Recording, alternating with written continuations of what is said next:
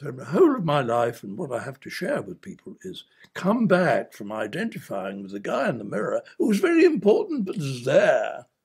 Come back from him there to hear his origin, which is exactly where you are.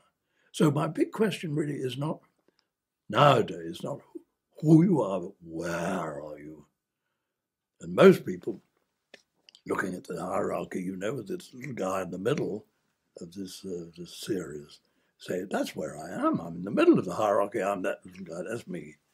Little guy with 4 limbs and so forth. That's me.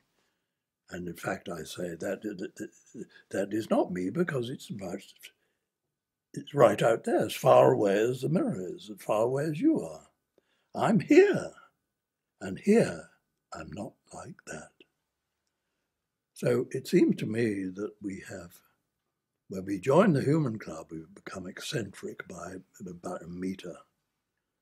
And we lose touch with our source, and we lose the meaning of our life, and we are in deep, deep trouble.